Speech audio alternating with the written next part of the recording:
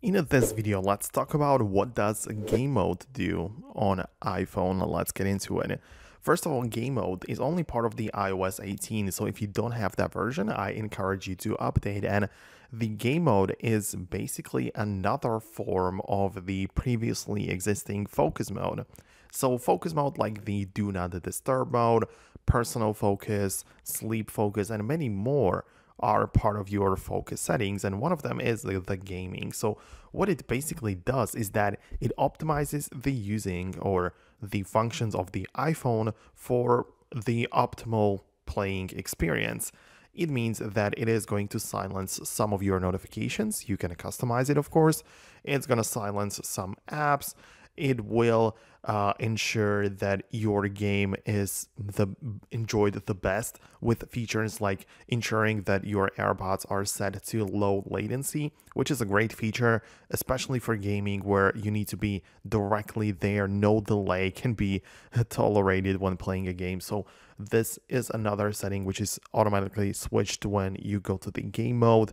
You also manage the background apps a little bit differently on that mode, because while some background apps like Apple Music and Spotify can remain active, others will shut down to allocate more resources to the game, which is useful, right? Because we have our chip, the CPU, GPU inside of our phones, and we want to use the maximum amount of them for our gaming experience and not some background app activity.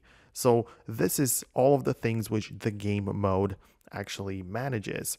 But you can also just tweak them if you want. As I said, in the settings, in the focus mode, you can find the gaming focus and essentially switch on the notification silencing for specific apps or people. You might only allow some selected apps to be able to give you notifications. So plenty of different things which you can customize.